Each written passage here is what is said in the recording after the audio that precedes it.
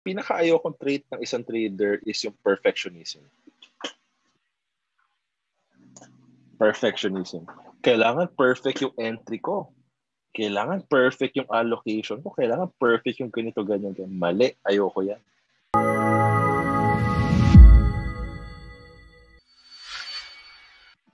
Question number 1. What are your process and routines in trading and how do you develop it? Anong gusto niyo anong gusto niyo sagot? Yung safe answer o yung detalye answer? Detalye na, coach. Nako, detalye. Dito na tayo eh. So, actually, yung actually napakaganda nitong question na to, no? Itong what are your process and routine in trading? Because I believe that making your habits into routine is something na parang kung mga alam niyo template moves na parang rinse and repeat, no?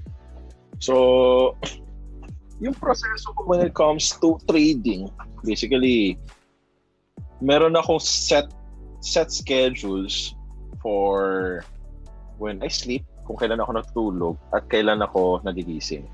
Napaka-important, no? So, as traders, ang variables na tinitingnan natin when it comes to trading is the market hours natin. And we all know that our market, napakagaano schedule ng market natin. We start 9:30 in the basically 9:30 to 1 o'clock. So, doon umikot yung mundo natin, doon natin inaano. So, basically ako ang ginagawa ko I have this routine na pagkagising ko. 8 o'clock kasi ako nagigising, naka-fix yun. 8 o'clock ako nagigising, magkakape lang ako at maliligo. Okay, napaka-crucial nun because kasi habang tulog tayo, pagkagising natin, hindi agad-agad na magigising tayo. Hindi agad-agad na nagigising yung diwa at yung utak natin. So, napaka-importante sa akin na pagkagising ko kailangan ko maligo. Pagkagising ko kailangan ko maligo para magkaroon ako ng state change. Bakit ko kailangan gawin yun? Para masabi na, kailangan kong i-trick yung katawan ko na it's time to work. It's time to work. And the easiest way to change your state is to just take a bath. Kasi alam natin right now, malamig ang panahon, nakakatamad maligo. Pero alam mo yung parang na pagka, kumari, you're a full-time trader already. Hindi ka naligo, hindi ka nagpalit ng damit mo, parang lethargic, napaka-lethargic nung actions natin. And for you to counter that, ang ginagawa ko, and the easiest trick to do is to just take a bath and have a uniform when you are trading. Hindi ko sinasabi na mag-slacks kayo, mag-skirt kayo, mag-black shoes kayo, whatsoever. Hindi siya ganun. But just have that uniform na kapag suot mo to, it's game time. Parang ganun. For example, ganito. Kapag nag-gym ba kayo, kapag naka-gym ba kayo, pag gusto nyo mag-exercise, susot ba kayo ng pantulog? Susot ba kayo ng pantulog, guys? Siyempre hindi, di ba? So dapat, meron kayong, you have to trick your psychology or your brain na kapag suot mo to, ito lang yung kailangan mo isipin. And you're focused on that endeavor. So, yan yung one of the tricks that I'm doing, no? To trick my mind na kahit na gaano ka-relax yung position ko in my portfolio or wala akong position, kapag suot ko yung uniform ko, start off my work as a trader. Tapos syempre, basic, after market, kain. Tapos I'm doing my admin duties. Admin duties, ibig sabihin, bayad ng mga bills or whatsoever. Just basta kailangan ko mag-allocate ng oras. Kailangan ko mag-allocate ng 1 to 2 hours to answer emails, to update my passbook, whatsoever. Yung admin duties lang as a regular citizen of the Philippines. So yun, tapos syempre may oras ako sa pag-workout, pahinga, tapos review ng market. And in my case, ang pagre-review ka ng market hindi umaabot ng 1 oras. Hindi umaabot ng 1 oras because baka siya hindi umabot ng isang oras kasi template na siya. May template na siya na ginagawa ko. Kumbaga parang titingnan ko lang yung gainers and losers, titingnan ko yung mga setups na yung alpha setups ko kung prime na ba to enter. Review lang. Ayun lang. Ganun na siya ng ganun. Kumbaga ano yan paano ko ba sabihin? Template, kumbaga. Naintindihan niyo ba where I'm coming from, guys? Coach, yung kumare yung sa template, syempre, morning routine, gising, breakfast. So parang ang target before 9, dapat, kasi 9 pre-open na eh. So wala na kayong mga, kumare, reading books before the mantra or... Wala yan. Sa akin, wala siya. I do that after the market. Although, syempre, that is something that works for me. And I know some traders na ang ginagawa nila, gising na maaga, nagbabasa ng libro. That's their flow state. So, you have to develop your own flow state. Kasi kung titingnan mo, all traders have their own template. And yung template na yun yung flow state nila eh. Kumbaga, yung flow state is something na parang autopilot na hindi mo kailangan mag-isip but it's producing results. And you have to find that flow state na tailor-fit doon sa gusto ninyong mangyari. Naiintindihan ba, guys? Pero ang key takeaway na gusto kong makuha ninyo dito is yung state change para hindi kita marin during trading hours. Ayan. Coach, pag trading hours. Tama na dyan. Sige. Coach, yung process mo na to, kasi diba, na consider mo na yung sarili mo na CPT ka na. Pero nung before ka maging CPT, parehas lang ba yung process mo? Hindi. Hindi siya parehas. Let me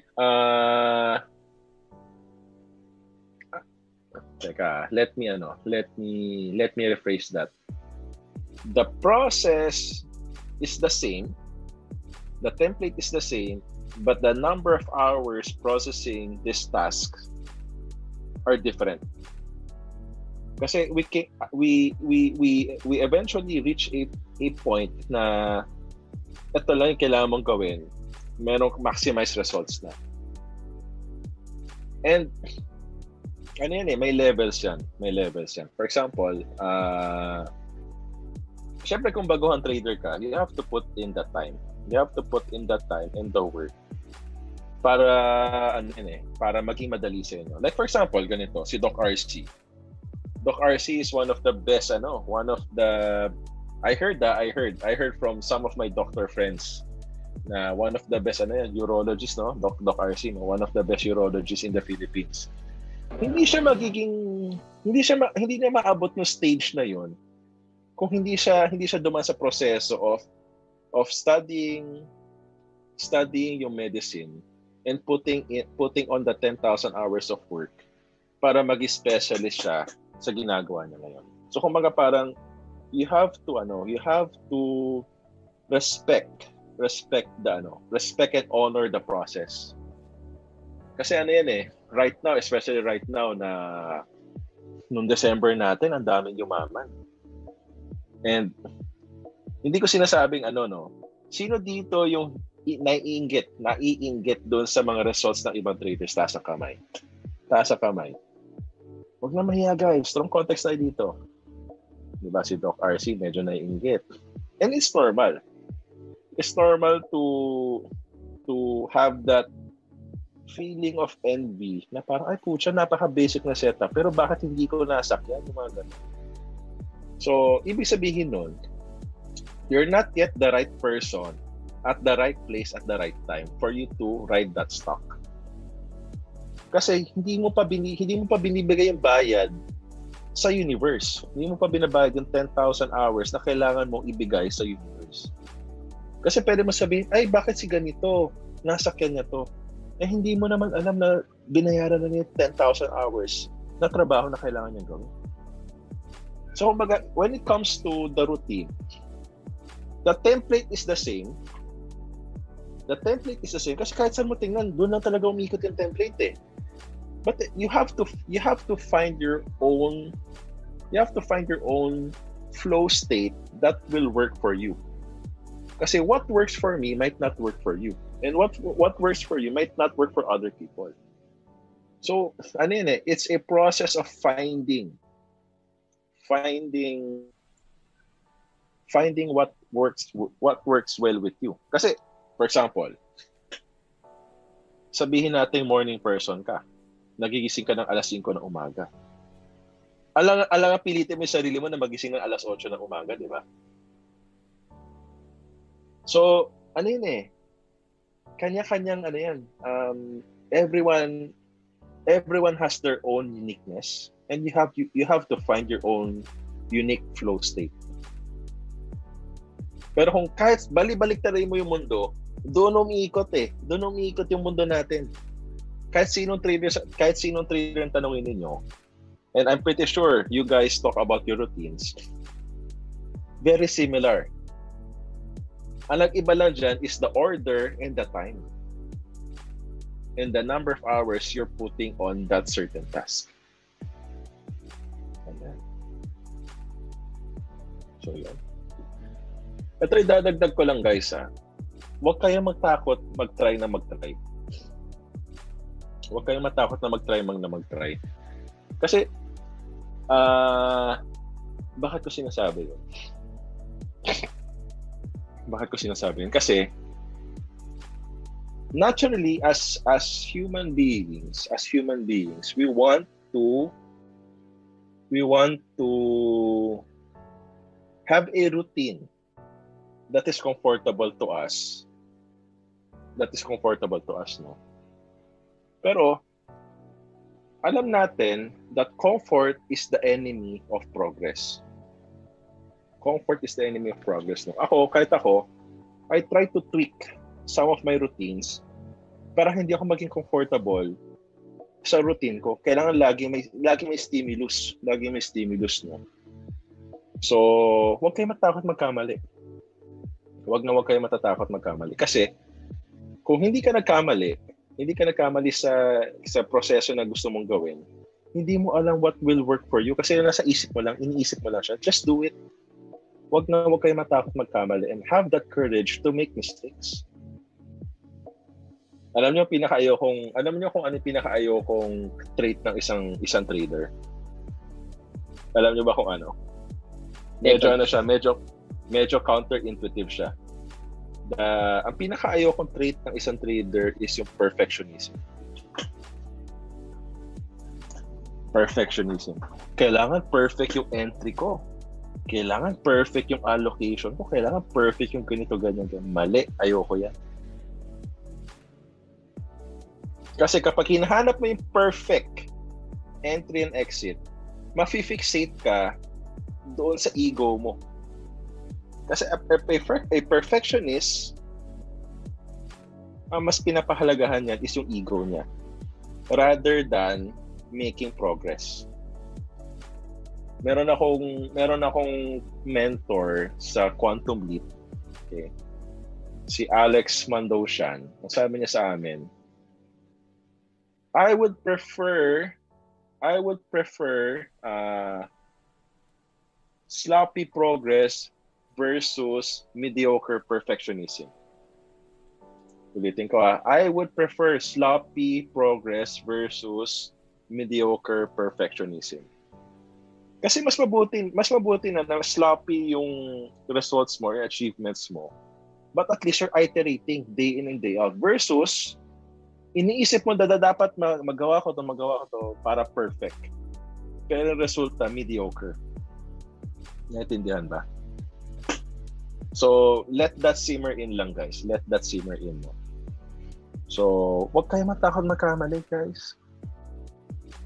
Pero, Guys, don't take that to heart kasi baka isipin nyo, ay sige, ipasiling natin si Apple. I-all in tayo, okay lang magkamali. Maling context yun, guys. Maling context yun. Okay, so, ano lang, we have to put things in perspective. So, any questions? Any questions dun sa nabitawan nating bars? Coach question, Emerson here. Hi, Emerson. Good evening. Good evening. Happy New Year, by the way. Let's say, Happy New Year. You've mentioned, let's say, 8 a.m. ka nagigising, then let's say 9:30 na yung start ng market. What if there are unavoidable emergencies or things na you need to do and nakain talaga yung supposedly watchlisting time mo? Do you forgo yung trading that day or do you still push and let's say humabol during trading hours? Ay, okay. That's a good question, no? So, if you're asking me, when I do my watch listing kasi I do it the night before. No? So, meron ng plano, no? But if ganito yung scenario, Emerson, if ganito yung scenario, I have an open position, then eventually there has an emergency that I have to do. There are two things na pwede kong gawin. Number one, if your online brokerage has a stop loss, dapat naka-input na yun sa akin. Or take profit levels or stop loss, dapat yun. That's option number one. Option number two is I just sell all of my positions. Okay. Hindi mo kailangan ma-FOMO in trading when it's a matter of life and death situation. Okay? Or it's a responsibility that you have to do. Okay? Like for example, Monday, gap up open sa APL. Bumili ako sa open. Tapos binenta ko lang kagad sa 0.130. So, nagbenta ako because I have to process yung $1 dito sa bahay namin sa Makati. And the following day, I cannot trade because mamumundo kami ni Cap. So, para first hour, umabot sa 13 cents eh. So, take profit na ako. So, I'm just being objective with my time constraints and my commitment to my family and to Cap, which is mamumundo kami and magkakaroon kami ng toy drive no Tuesday, which apparently dapat din yung session natin. So, pasensya na guys. Thank you for understanding. So, yun. Nasagot ko ba yung question, Emerson? Yes, Coach. Thank you very much. Ayun, you're welcome. Are you a full-time trader, Emerson, or may negosyo ka bang hinahawakan or whatsoever? No, actually, Coach, may day job ako. Then, this coming year kasi I'm living in the province and may mga twice a week ako luwas for work ko. So, yun yung mga ina-anticipate ko this coming year. Okay. Siguro kapag ganyan, pare, ang first suggestion ko is you have to accept that there are certain stocks that you cannot trade. Hindi mo kailangan ma-FOMO in trading. And you have to accept that kasi that's part of your limitations as a participant in the stock market. Now you have to go out of the province for your responsibility in work. So pwede mong gawin diyan? Pwedeng take profits ka na kaagad kapag luluwas ka the following day, or no positions before you go out. Pero syempre, ang deeper course dyan is you have to know what trade setups work for you. Okay? So, kasi madaling sabihin na, sige, mag-buy on support, sell on resistance ka. Pero it doesn't work for you. Kasi yan yung auto response ng mga trader bodies natin. Bakit ayaw mo mag-buy on support, sell on resistance, lumuluwas ka. But what if wala kang data doon? Hindi ka magaling doon. You're a momentum trader. So those are the things that you have to factor in. What are your bread and butter setups? What profile are you in terms of trading? And so on and so forth. Sabi ko nga kay Chris nung nag-message siya sa akin, control the variables in your favor. Control the variables in your favor. Once you control the variables, you can win the game. Kasi yung trading naman, ang ano lang naman dyan, ano ba yung variables mo? Buy and sell of stocks. Diba? Buy and sell of stocks. What kind of strategy, etc., etc. You control those based on your circumstances. Mamimili ka lang. But again, you have to anticipate na may mga stocks kang hindi masasakyan. It's because of your responsibility in life. So, yun. May follow-up question, Emerson? Okay na yun, sir, coach. Appreciate it. Ayos, sige. Sige, bigyan natin isang bagsak si Emerson in 3, 2, 1. Yun.